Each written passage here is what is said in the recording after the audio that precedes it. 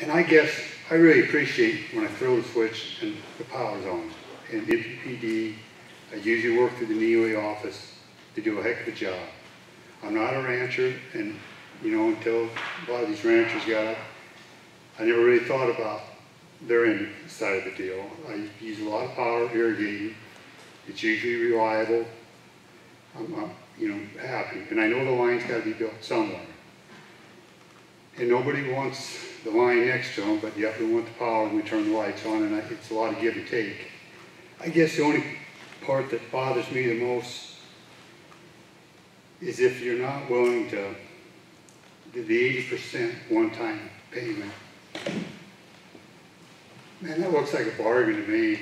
You know, you come in, build something on somebody else's land for 8%, and I realize, you know, maybe the system can still go around, maybe they still turn the cows in. But man, that's perpetual is a long time. I mean, good golly, what a bargain. If you paid me 200%, I still wouldn't be real happy about it. But to come in and offer these people 80%, I guess that's, you know, that's the part I struggle with the most. But thank you. Thank you.